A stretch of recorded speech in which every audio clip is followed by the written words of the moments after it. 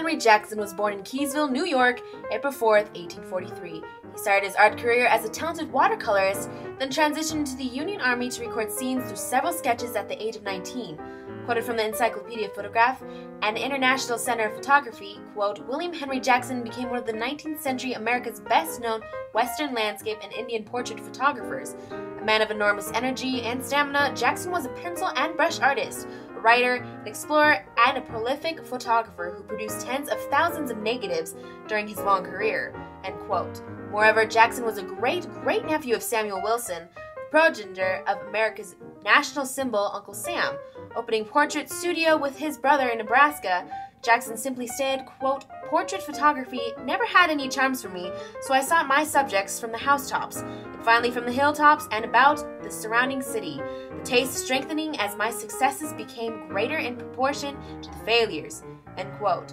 In 1869, a contract was granted to Jackson from the Union Pacific Railroad to record the scenery along with their route. Subsequent to that year, he was offered a last-minute invitation to adhere the 1871 U.S. government survey of the Yellowstone River and Rocky Mountains led by Fernald Hayden. Jackson worked with Dr. Hayden for 7 years, exploring a number of exclusive and uncultivated locations, which included Mesa Verde, Colorado.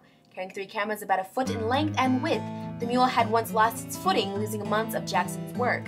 Having to return to the Rocky Mountain landscapes to reconstruct the pictures, Jackson put his life in jeopardy in 1873 by climbing the western slope of the Rockies to prove the existence of a mountain engraved with a large cross known today as Mount of the Holy Cross.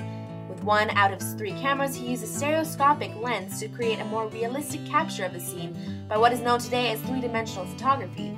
To add, in March of 1872, William Henry Jackson convinced the U.S. Congress to make Yellowstone the very first national park. In 1878, Jackson's work for the United States Geological Survey had ended. Yet he pursued with working in the West, continuing portrait photography as well as recording railroad construction of mining towns in the Rocky Mountains. Directing to the United States history, Jackson is to this day a known photographer from his documents of the transcendentalism to the West, incorporating not only Colorado, thus far Wyoming, Utah, California, Montana, and Nebraska, as well as many of his photographs were published in the Chicago's Harper's Weekly magazine.